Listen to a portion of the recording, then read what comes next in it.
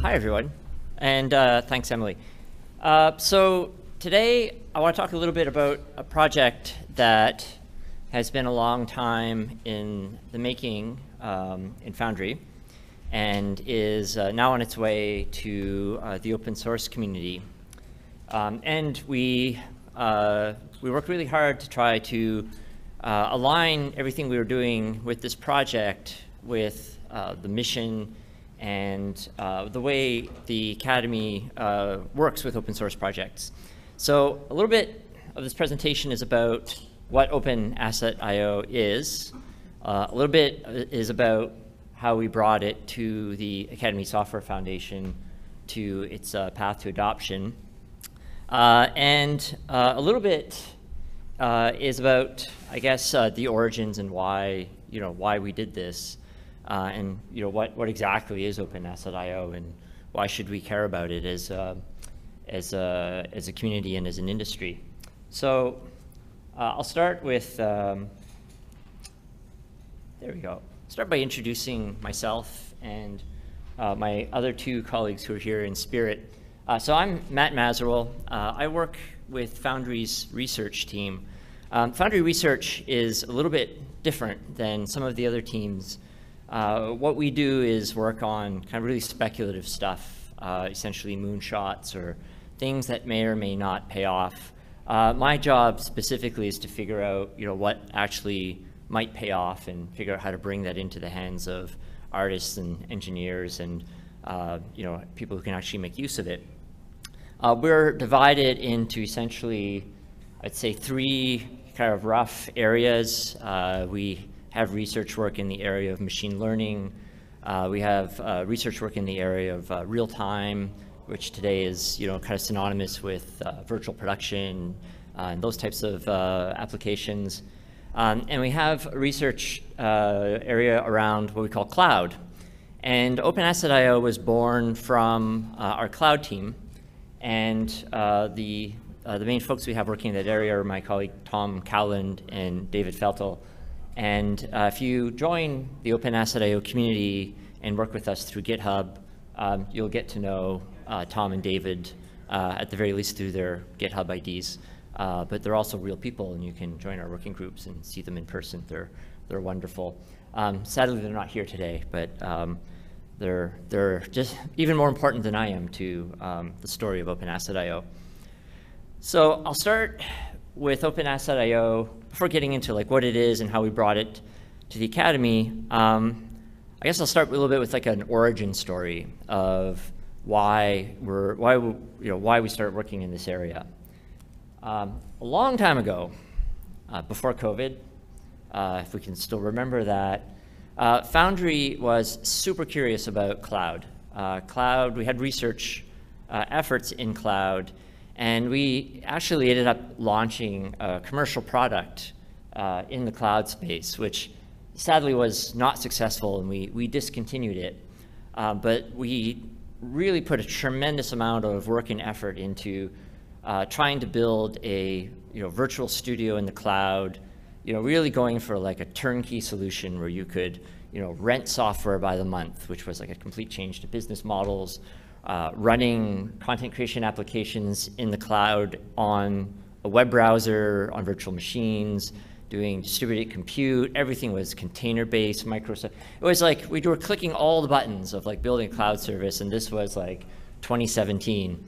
But the world wasn't really ready for it. And interestingly now in COVID, everyone would be like, oh yeah, this all sounds like a great idea. But that's kind of not the point. The point was we went headfirst into the cloud space, and despite not really being successful at a commercial level with what we were doing, at a research level and at a really kind of a deep understanding of cloud technology and what it meant to how people actually put it to work in production pipelines, we learned a tremendous amount. A lot of stuff about what people were sensitive to, what worked, what didn't work. But one thing that we realized coming out of that project was just the absolute importance of how bad the problem of managing data is when you move to cloud. I'm going to tell a little story with pictures. By the way, Tom drew all the pictures, so I'm just sort of, I'm not a good artist. If you see these pictures and you think they're cool, you can thank Tom for them. But this is essentially how we started reasoning about the problem of data, distributed data, and kind of the hybrid and sort of cloud-centric world that we were sort of slowly moving to, but why it's like super hard and why we need something like OpenAssetIO to make it better, and why an open source approach is the right way.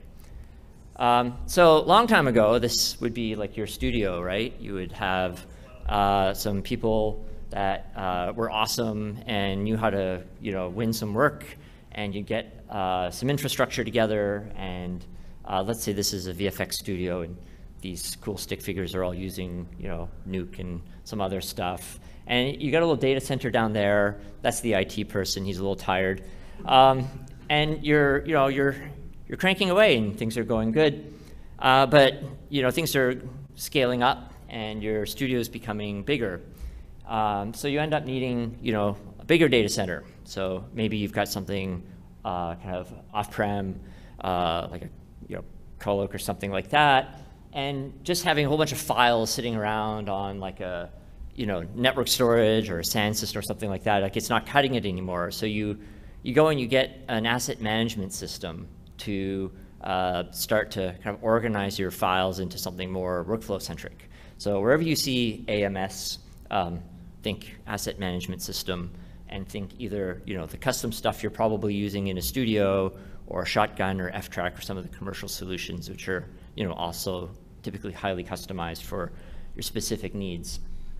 But then you grow even more, right? So your studio gets even bigger, and now you've got like another even bigger location in a whole different area with another kind of set of machines and data center and storage and people, and that's all kind of getting big and distributed. And then all of a sudden COVID hits, right? So all the people are gone, except for your IT people who, are still kind of managing all your data servers and stuff, and everybody's at home. And if you guys all remember, at the beginning of COVID, the immediate solution was to wire everybody from their home remotely into the machines that already physically existed within the studios, right? That was the year that, for example, Teradici kind of saved the day, and suddenly, when we had our cloud product, everyone was like, there's no way I'll be able to do visual effects from a Starbucks on an internet connection.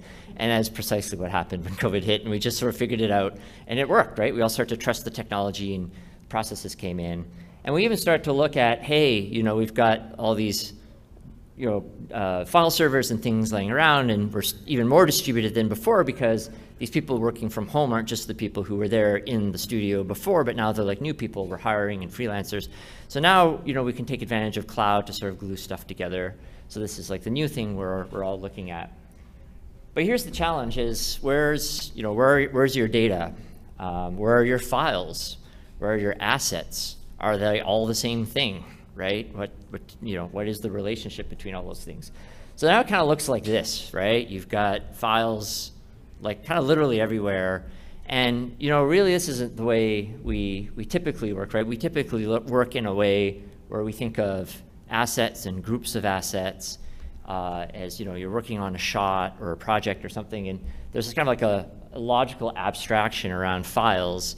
And then what we have to do is figure out how do we go and actually fetch those things from all these different storage systems and move them around and organize them into folders and remap the folders. And I'm probably boring you all to death and giving you all some kind of twitch talking about this.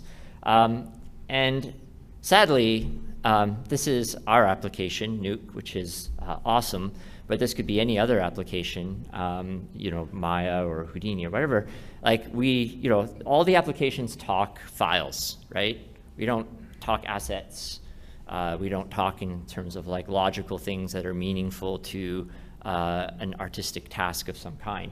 That's sort of the domain of these, asset management systems, and people in this room who are pipeline engineers and who write infrastructure for studios to be able to work efficiently. That's so 90s, right? Like this stuff hasn't changed since the dawn of time. I mean, I've I'm probably not as experienced as some people in here, but I worked on content creation applications in the mid-90s, and I don't think a lot has changed, right? There's still the old file open and mapping directories and all that stuff. So with asset management systems in the picture, and with all these applications that we have, what happens now is, in order to kind of get around take advantage of the fact that they provide a nice abstraction, all these asset management systems are a nice abstraction over files, we have to connect them together. So the world kind of looks like this today, right? And depending on whether you're using your own asset management system or one of these things, you probably have a bunch of tools that have to glue to these things and speak some kind of language to find assets and somehow resolve them to files and find their related files and build some kind of structure and coherence to them. And every studio, and whether that's somebody you're working with on, let's say on a show, who's not part of your particular corporation, but they're like involved in the show, or it might be a sister studio, or it might be a new studio your company has just acquired, they might all have different things, right? And you're constantly struggling to reevaluate, like, how do I update my asset management system or abstract it, or you're just constantly writing all this glue, right? So this is what led us to think about OpenAssetIO. OpenAssetIO was born from kind of the pain of understanding cloud, and then realizing that, hey, before we can even think about moving to cloud and fancy microservices and elastic and horizontal scaling, we should probably have a language for talking about assets and data. Otherwise, we'll never be able to get things to the right place for the right people to do the right job, whether that's a person, a machine, or a workload, or whatever. So OpenAssetIO it's a way of finding and sharing deeply connected assets, and it's kind of regardless of where they're stored. So what does that mean practically? Well, you could go to GitHub and look at the API. That's like the quickest way. But briefly, it's a very, very simple, thin API that has like a client side and a manager side, and it allows them to talk about things using an ID-based system.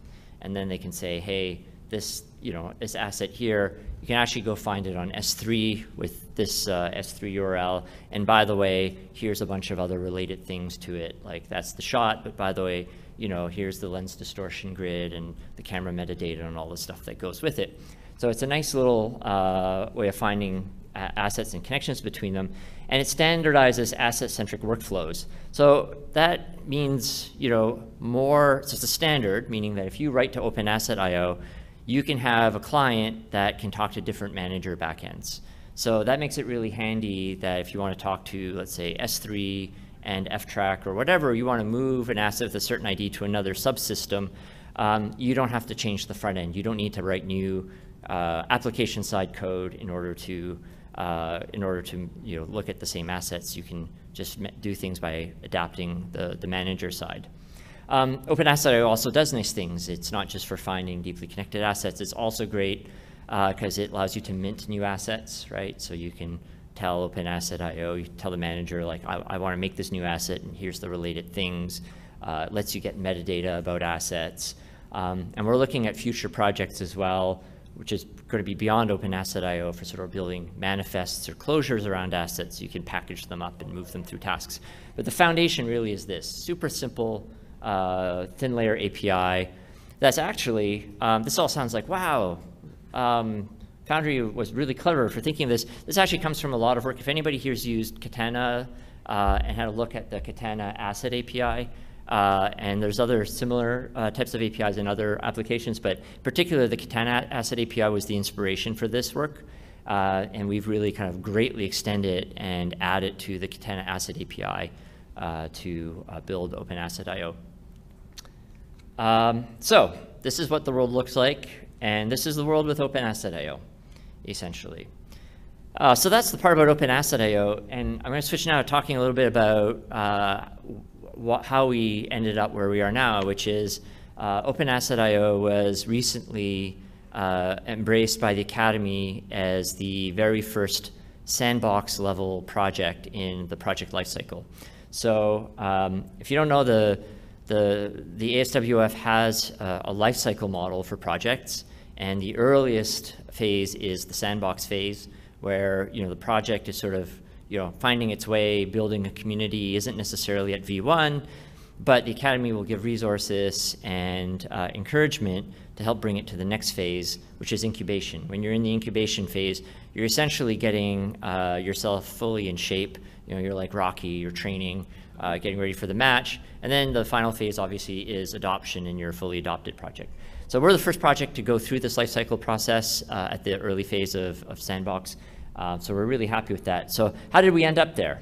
Well, when we started OpenAssetIO, we actually were really deliberate about this being an open source effort from the very beginning. And that was, being deliberate about that took a lot of reflection and consideration about what it meant to do it right and what the value of taking that path really was. And we had to rationalize that that value was actually meaningful and important, not just to Foundry, but to the industry at large. One thing that really drove us to understand why open source was the right way was sustainability. When you're trying to do something like offer an API to take applications out of the 90s and talking to files, you're not going to get that from whatevercompany.com. That has to be something that everybody can fully use, and that is going to last. It's going to withstand the test of like years and years of being integrated into pipelines. We look at things like OpenEXR and other technologies that we use, like we almost take for granted the fact that they have proven themselves to be like super sustainable, right? So we kind of saw that as like that being really necessary for what we're trying to do with the project. Pervasiveness, you really need a big community.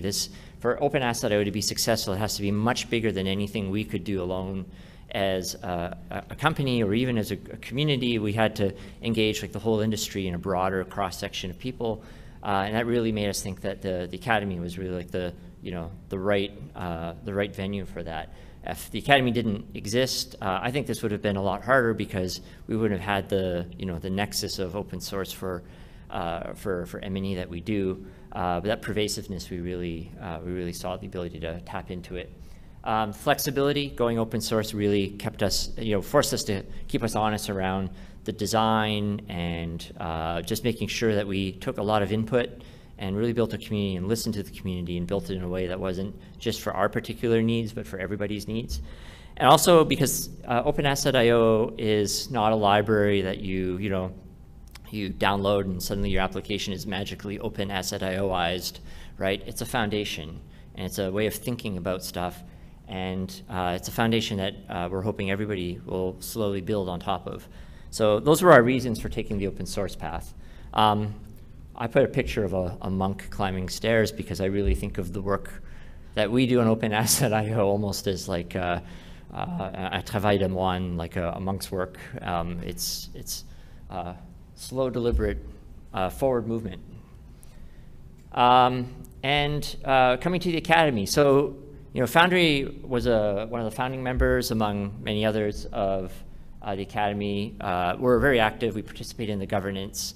We love interacting with the folks who govern the Academy, and we like to get involved in trying to make everything in ASWF successful. We've contributed code to projects, and we're big users of a lot of the projects in the Academy, but we've never actually given anything, in terms of like a project to the Academy. This was a big step, I think if we imagine when we actually got involved in the ASWF, I don't think we ever came in with this idea that we were suddenly going to like have all these projects that were sitting around that we were going to like turn into adopted Academy software foundation projects. But when we identified what we were doing with OpenAssetIO and we really saw a great fit, we're like, this is great. But we had already kind of set the table by being active with the Academy, and more importantly, just understanding how things work, understanding who the people are, what the aims are, just how things get done, and how to do things like right and do them sustainably. That was really important. So by the way, this is the part of the talk where if you have an open source project or you want to get more involved with the Academy, this is maybe helpful, right? Because this is sort of our journey. And it's a great thing to keep in mind if you want to get more involved with the Academy, which I strongly urge you to think about. I'm sure there's OpenAssetIO's or things like that in many of our companies where we can pool our efforts. So this is kind of what got us going with ASWF. So how did we actually do it? Well, we said we had to do it right from the very start, right? So from the very get-go, when you've got an open source project, sometimes you sort of do it your own way with your own coding standards, and you set your GitHub stuff up, but it's not really kind of done the Linux Foundation way, right? So we're like, no, we're going to do it the Linux Foundation way from the start. We actually started the GitHub repo for OpenAssetIO almost as like a copycat of an ASWF project. And we even set up like working groups and things like that. We even modeled kind of the governance of how how ASWF projects are governed, because it was kind of our gold, kind of the gold standard, right?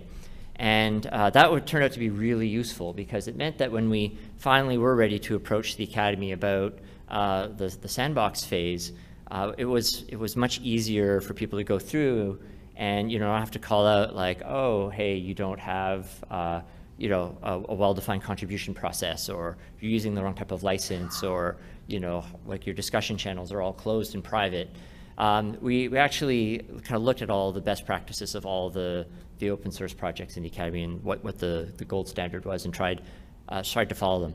But this required patience, because it meant that from the get-go, even with just our own resources, before we had built out a community, before we were engaging with the Academy, we were trying to do things kind of at the ASWF way, but that cost us velocity. But what we lost in velocity, we gained in sustainability, and that patience, I think, really paid off. And the other thing we had to do that we thought was really important is, and I strongly encourage this as well, if you've got a project, don't just think about putting your code into GitHub and having all, looking nice and Linux Foundation-y. Really think about the community, right? The open source projects don't live and die by their code. They live and die by the people who work with it and what they give to it and how they give input on it. So we work really hard to build a community, and we're still working really hard. This is still mission number one for the project, is to continue to build a thriving community. And it's really hard, and it takes a long time, but it's been really amazing. I mean, there's people there who we have active collaborations with. The little P dot, that's OpenPipe, who do an open source production pipeline. Movie Labs, which is an amazing think tank. We're working with the Open Timeline IO people. Autodesk as well has just been an amazing great group of people who think really sharply about asset-based workflows. And we've had people coming into our working groups and participating in discussion forums on GitHub from all these great companies, which is awesome. And we're hoping to turn more people into active collaborators. Please think about adding yourself to the list. It's easy. I'll tell you how to get involved in a minute. So how did we approach once we felt like we were in good shape and our shirt was ironed, and we had a kind of a budding community, how did we approach the ASWF? Well, we looked at the Sandbox, this kind of the specs for the Sandbox phase. We tried to understand the lifecycle process, and most importantly, I just had a Zoom call with John Murtick. I don't know if John's here, but he's super helpful. Just saying like, how do we do this, and kind of going through the checklist, and then you just make a pitch. You describe what you're doing, why it's important, why it's aligned with the Academy's values, and where you're at with your just your checklist, your contribution process, your license, your dependencies, your roadmap, and all those things. And then the Academy the TAC will have a meeting and look at it and give feedback. And that's exactly what happened. So it was really great. And there you go. This is kind of what we did. Is we can could probably share someday the actual PowerPoint we used to propose the project. But there's a nice list of checkboxes that we followed. And if you have a project, think about all these things. Think about your OpenSSF certification. Think about documenting your contribution model, obviously your code dependencies, but also think a lot about how are you engaging with your community. Are you holding Zoom meetings? Are you keeping recordings or notes? How are you keeping a degree of openness? Because I think that's the really key part about to judge the success of a project, an open source project. It's really about that. Is it thriving? Is it important? Are people seeing value in it? So now that we've been adopted, well, not adopted, but I guess embraced into the Sandbox phase, what's next? So we formed a technical steering committee, which means Tom and David are no longer necessarily in charge. They're on the technical steering committee and they chair it, but they don't necessarily represent Foundry's interests. They represent the interests of the project. And we have a bunch of people not from Foundry also on the technical steering committee. So we're kind of like hugging our baby and saying, like, not a baby anymore, like you're going off to college, and it's not ours anymore. And this is great. This is exactly what we think is required. So think about that too, and you're building an open source project that you really want to give to the community. Is you need that support internally and from the outside world to separate it from your kind of company's vested interests. And one of the things that I have been most impressed with, and I've worked on a lot of different stuff across Foundry in different areas, the executive support from the very, very top that we have had to do this and to build something, invest energy, time, money, a lot of time, a lot of roadblocks, but to say we're actually going to build this for the stated purpose of giving it away has been tremendous. And that is really, really important, is making sure you have that level of support and commitment from your stakeholders. And we're very, very lucky to have that at Foundry. And that's Foundry hugging its precious child goodbye. But we'll visit on weekends and probably still do its laundry sometimes, so it's okay. So now we're all about targeting the incubation phase requirements, just like I said, is building a version 1 and building a thriving community. So get involved. Everyone's now thinking like, wow, this OpenAssetIO thing sounds amazing. How do I get into it, and how can I learn more? And everything's there. Go to OpenAssetIO on GitHub. There's all the information about our working groups. We have an ASWF Slack channel, so if you're in the ASWF Slack, join our Slack channel. We have regular design discussions. Currently, our working groups, I think, are monthly, but I think we're going to probably accelerate those a little bit. And help us with pipeline integrations, or even Scratch integrations, even just design input on the API, anything at all. Like in order for this project to really take off, it requires people to not just sort of like be at arm's length and wait for it to happen to them. This is a thing where we all have to build it together. If we want to move out of the 90s and the file-based workflows, this is really the place where we can all come together and talk about it and build something. So get involved and build something around it, on top of it. To me, that's going to be the real measure, is the degree to which you don't see OpenAssetIO anymore. It just silently powers things like POSIX used to, which we don't even think about anymore, but is completely ill-suited to where we're going in terms of the future. And that's it. I want to give a special thanks to John, because he was our Sherpa through this process. Very gentle and supportive. The TAC, amazing. Just the level of critical thinking they put the project through before accepting it and really understanding it, and being very deliberate about making sure that there's a high quality bar for the types of things that the ASWF interacts with is super appreciated. So huge thanks to the TAC and their brain trust. The community, obviously, everybody who's working with OpenAssetIO, huge thanks. Foundry, of course, our amazing executives and developers and our other teams as well, who've all been super supportive of the project. And Tom and Dave, who actually write all the code and make all the real decisions. So that's it. I guess, questions, like I said, this was a presentation at multiple levels. If you have questions about OpenAssetIO itself, we can go there, talk about how it was contributed to the ASWF, anything at all. I'm super curious to hear what's on your minds and what kind of questions folks may have. So I'll open it up. And I demand questions because I heard there weren't a lot of questions in the previous one. So I have one already. Yes. So you mentioned in terms of the files are everywhere. Yeah. Does OpenAssetIO have an opinion on kind of where the database lives for knowing where all those links are? Yeah, that's an excellent question. So,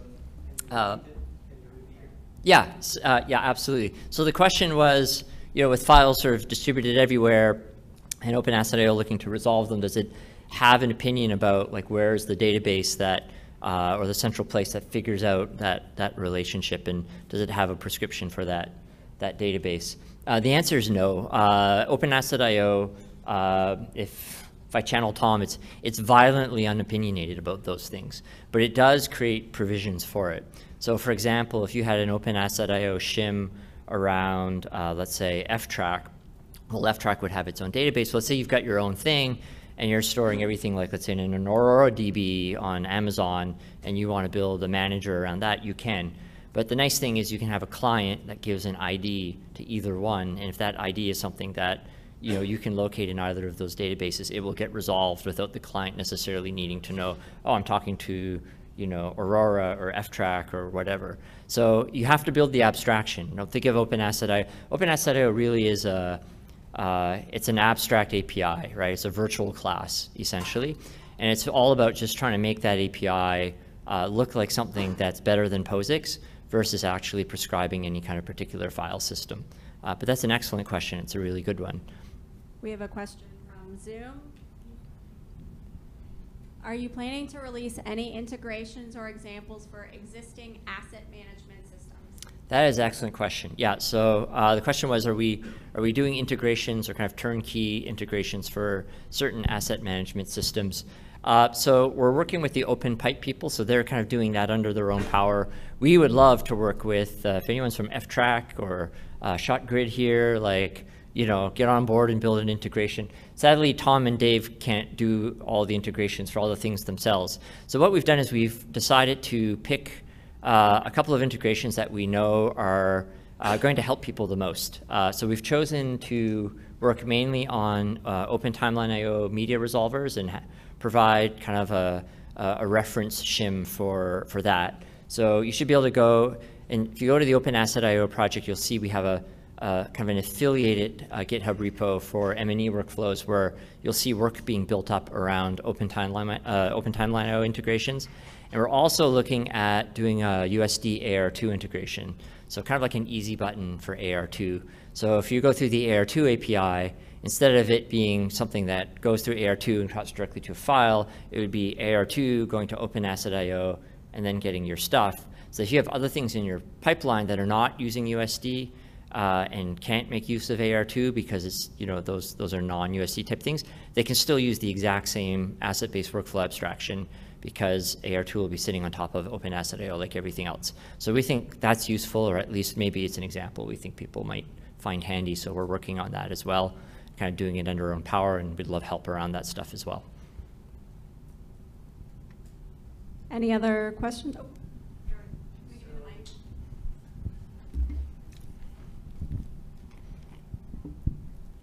Thank you. So you mentioned about getting rid of files or the concept of a file, but in the end, there's these DCC vendors and they all work with files. So how close are we to get rid of files, of network file servers? Yeah, I don't think we'll ever get rid of files in the near term. I like to think maybe somewhere in the far, far future, we won't have files strictly. But I think the intermediate step is try to figure out what represents an asset, and in many cases that would be a file. So I'll give a specific example. Let's say I resolve a shot through OpenAssetIO. It might give me like something that I can use to go and open all of the EXR files for that shot by giving me like a location. But then I might ask for example, the lens metadata, and it might give me that directly through the API as metadata and not actually a file, right? So kind of like small stuff like that, like data about the files or data about certain parts of the asset can all come through OpenAssetIO without files. But at the end of the day, to get the actual payload, OpenAssetIO is probably still telling you to go and open a file. That's not prescribed, but it is one of the things where OpenAssetIO will tell you, I've resolved this asset for you. By the way, it's a file and it's here. Or it will say, oh, I've resolved this asset for you. By the way, it's this blob of JSON that tells you a bunch of interesting things about that asset.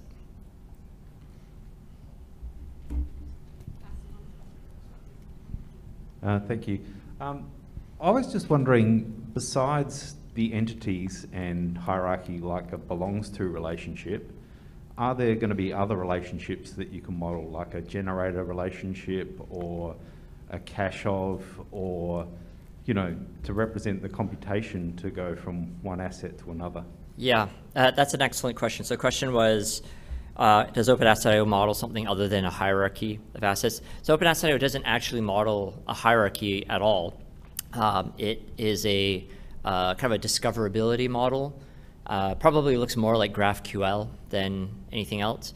And the view you would get on assets would sort of be dictated by your disposition to like your connection to the manager, right? So if you were, let's say, compositing software or an animation software, right? Those relationships might be different. So it's a discoverability thing. So be like, give me one thing and find me, given that I'm, Nuke, find me the other things around this one thing I got. And that relationship, that discovering would happen on the manager side. Probably in the future, that could be more explicit, where we could ask a manager to say, hey, cough up, the group of, cough up the actual graph, I want to see the graph and get a closure of all the assets. And that's the sort of the phase 2 project we're thinking of, which we're tentatively calling open data manifests. That's when we get the manpower and the design and stuff around that, probably in the next year or so. That'll be another project we spin up. And the idea behind open data manifests is expressing closures in groups of assets so that you can actually transport and move them in a way that lets you move them to different either compute fabric or storage systems or people or whatever. So, yeah. I'll just shout it out if I can. Yeah. To follow on from that, have you looked at a piece of software called data version control? Have we looked at data version control as piece of software? DVC. Oh, DVC? I don't even know what it stands for, but in machine learning experiments, you can record the transformation of input data to output data, and I see the similarity. So anyway, that's yeah, that's a really interesting point. Is can machine learning kind of tell you these things by yeah, absolutely. I mean, that's something I'm super curious about. A former colleague of mine, Phil Peterson, has applied machine learning to production workflows way back. I mean, I think that's an underexploited area. I know there are asset management systems and things that use machine learning to give insights and also kind of make efficiencies. That's not something we've actively looked at yet, but we would love to have that type of discussion in the working group, and hopefully we can support those things with OpenAssetIO. I wouldn't say we would add that kitchen sink into the project, but if you can build a house with OpenAssetIO in that, that would be amazing. But yeah. Just to be clear, DVC is something that's an asset system for machine learning. Oh, okay. An asset system that includes machine learning. Ah, okay, that's interesting. I haven't looked into it. I'll have a look into it after this, yeah. Sorry, Matt, I think we've got data ring at the back there, and DVC has come up on our radar. Oh, it has. Oh, okay, well, there you go. Then I'm in the dark. Bolt-on to it, but I'll definitely be picking the person that raised the question. Fantastic. Smarter people than me at Foundry have looked into DBC is the answer. Okay. I think we have to, All right. Matt, I assume we'll be around later. Yeah. Answer questions too as well. Yeah. Thank you, everyone.